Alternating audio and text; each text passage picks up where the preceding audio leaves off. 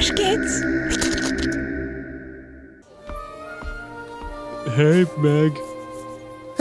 Nice pecker, Asceplius. Yeah? What about it?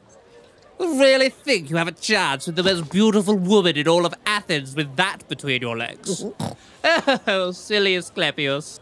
Yeah, real mature, Hercules. You know, just because you won the genetic lottery with your perfectly tiny pecker doesn't mean you can go around making fun of everyone else's.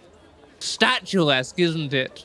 I suppose that's what separates the gods from the mortals, really. Your monstrosity is uncouth and barbaric, sagging around like...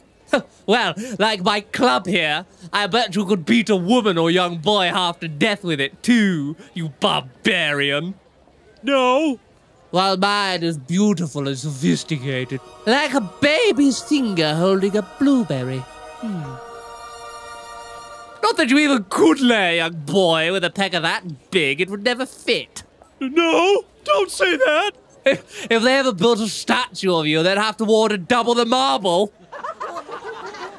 It's not the size that counts. It's the motion of the ocean. What ocean? It would all spill out if you got in.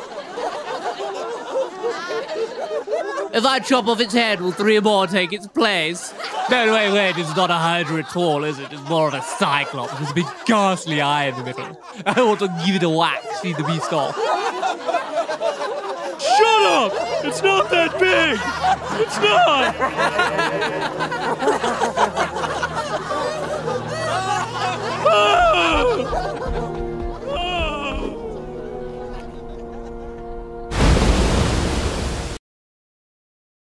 The cartoon you just watched was brainstormed in this highly humorous video, along with 2 others. What might a historically accurate Frozen look like?